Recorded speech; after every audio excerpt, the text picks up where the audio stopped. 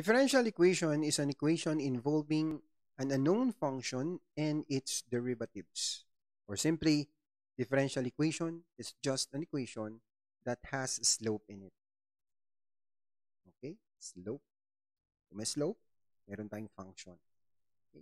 Example, f equals m d square x over dt square. This is the famous Newton's law of motion. Mas kilala yata natin siya as f equals ma.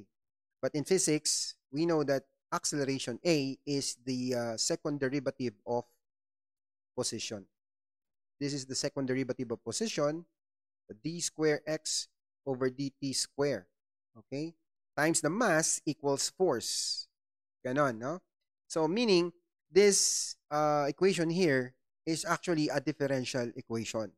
So, Newton's law is a differential equation.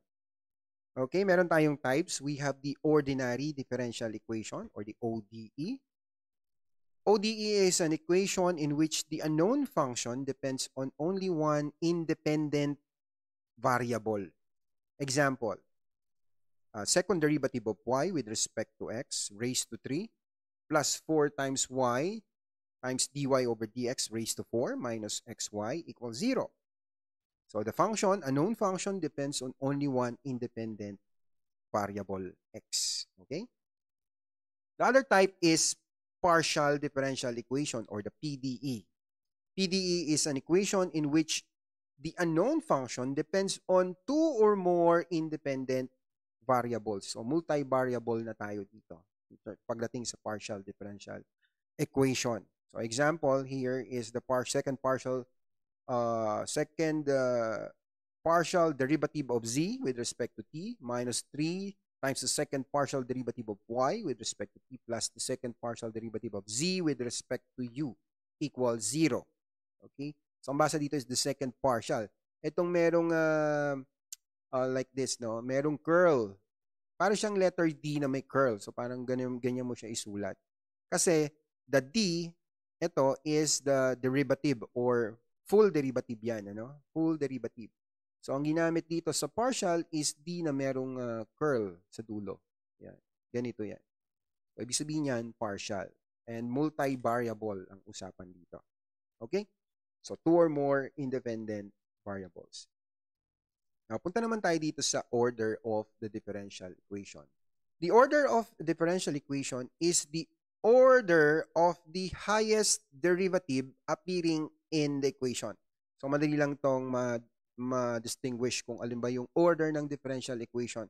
Hahanapin mo lang yung merong highest differential coefficient or highest derivative appearing in the equation, kung ano ang kanyang derivative or kung ano yung kanyang let's say second derivative, that's second order. Okay? Kung a third derivative, that's third order. So, hanapin mo lang yung highest derivative in the equation. At siya yung magsasabi kung anong order ng differential equation meron. Okay? So, for the degree of the differential equation, medyo critical tayo dito, no? Pagdating sa degree naman. Degree of the differential equation is the power or the exponent, no? To which the highest order derivative is raised. So, ibig sabihin, once na nalaman mo na yung order, that is the highest derivative appearing in the equation, ano ba yung exponent or yung power na naka-raise yung highest derivative natin, highest order derivative natin? Then siya yung degree of the differential equation. But here, meron pa dito, when the differential coefficients or the derivatives are free from radicals and fractions. So, ayan daw, meron daw free from radical and fractions.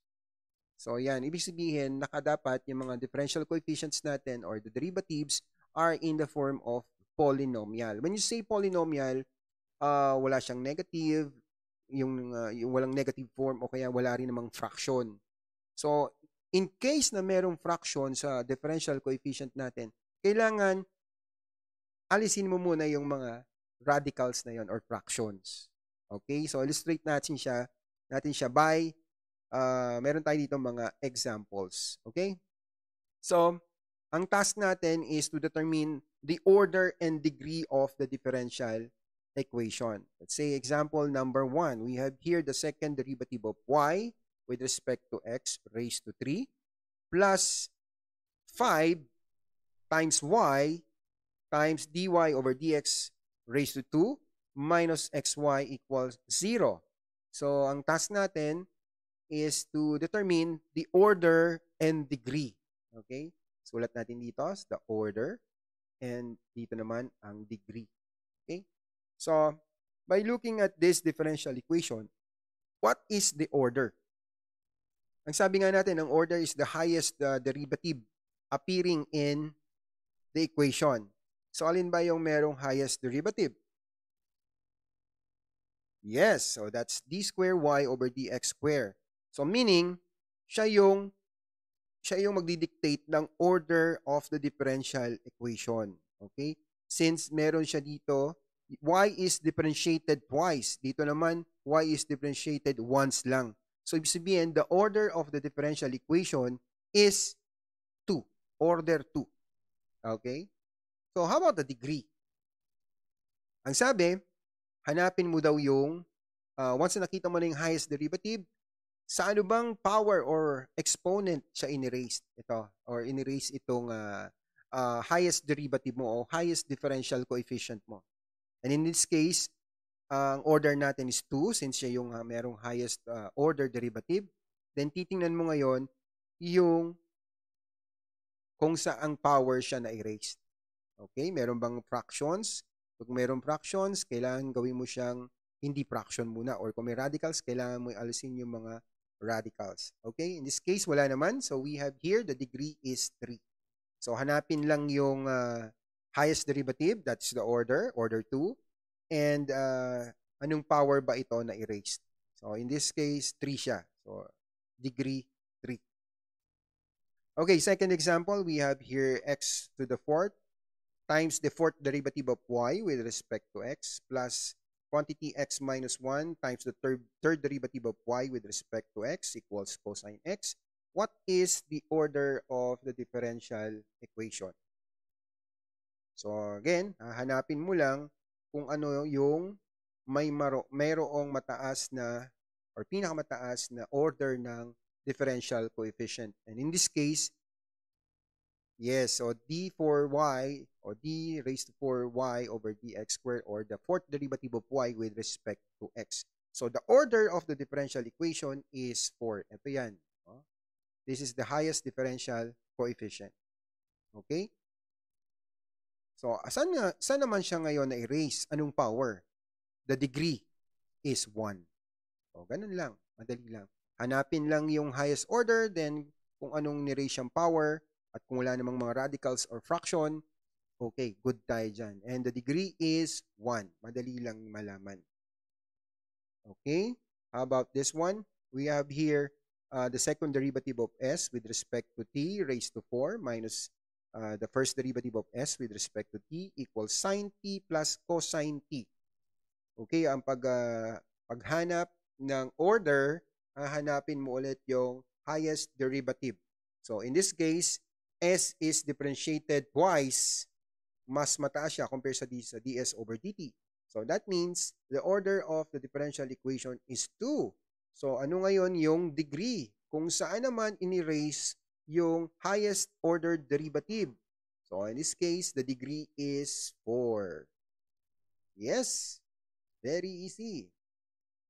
How about this one? Number 4, we have here the first derivative of y raised to 4/3 equals 2x minus y.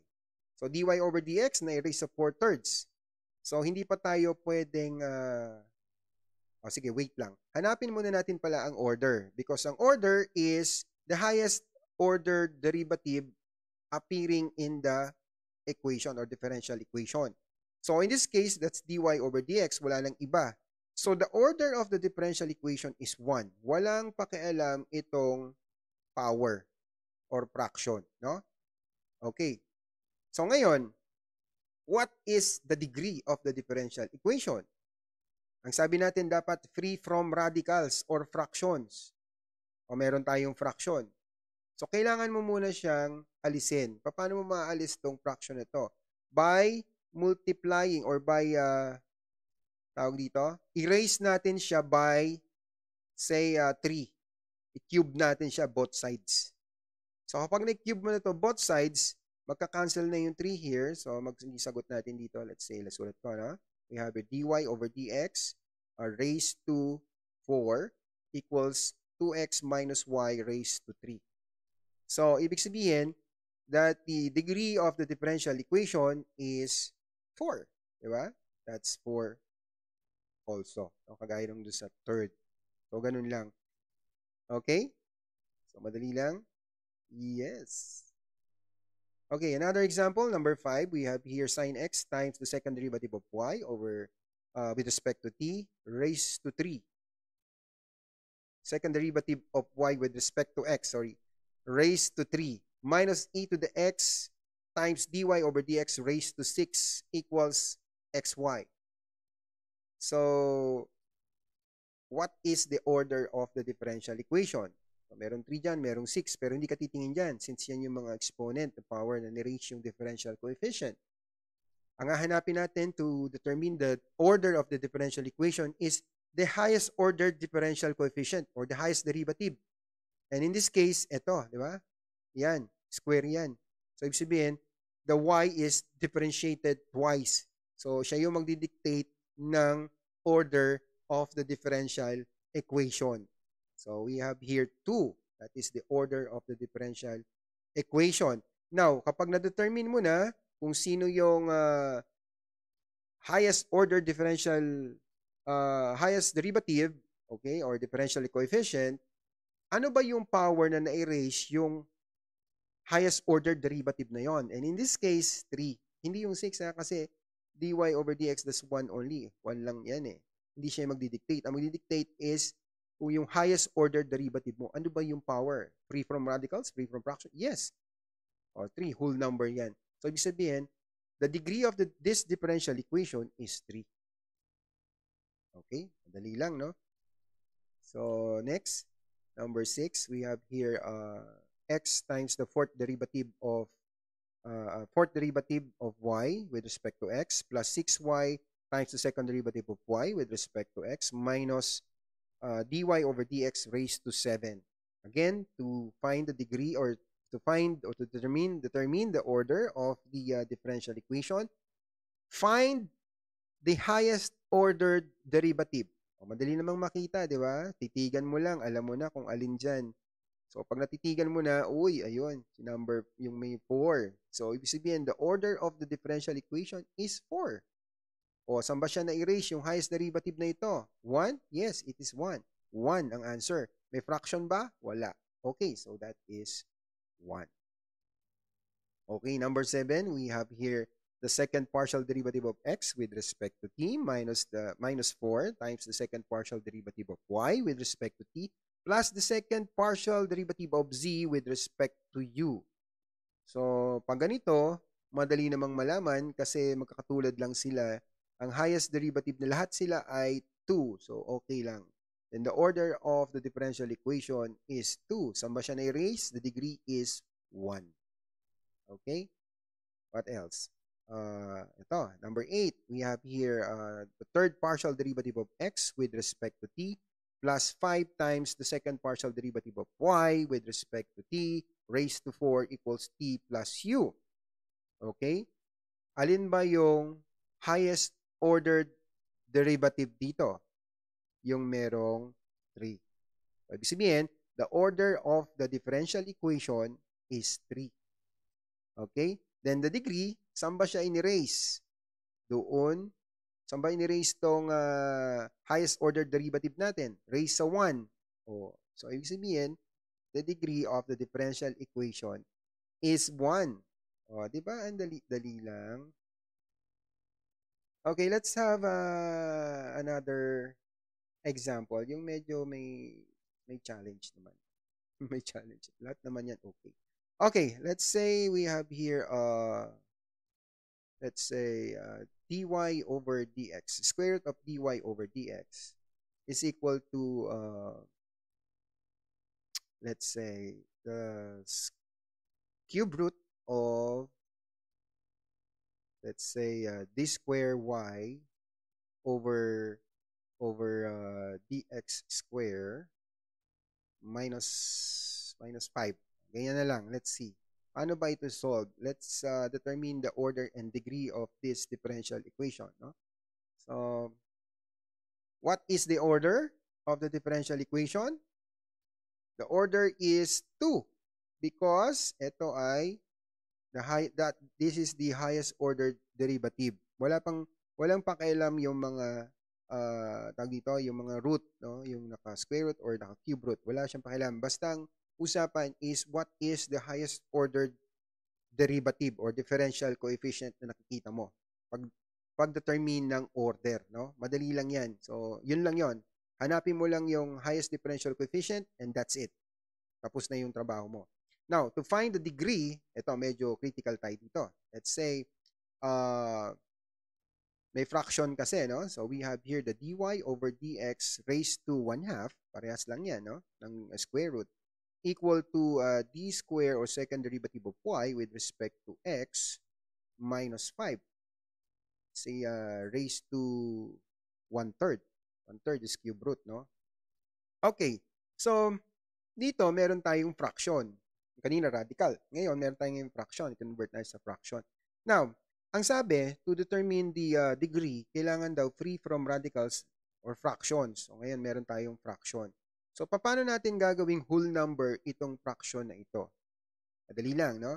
Just get the LCM or the least common multiple of 2 and 3. And that is, what? 6, no? That is the least common multiple. So, if I'm going to, okay, distribute the 6 there.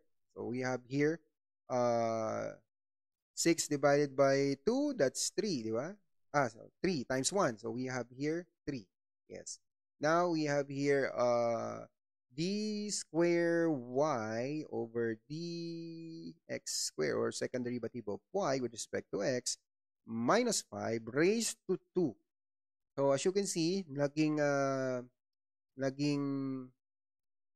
whole number na itong ating exponent. Okay? So, in this case, the degree is 2. Tama? So, we have here the degree is 2. Okay? So, the degree of this differential equation, degree is 2, order 2 rin. No? So, we have order 2 and degree 2 differential equation. Because this is the highest differential coefficient, d square y over dx square. So, the order is 2. The degree is, saan ba siya na-erase? So, 2 din. Meron bang radical or fractions? Wala na. So, natanggal na natin. So, ganun lang siya gawin. Okay? So, next video, so, usapan natin mga elimination of constants. Okay? Bye!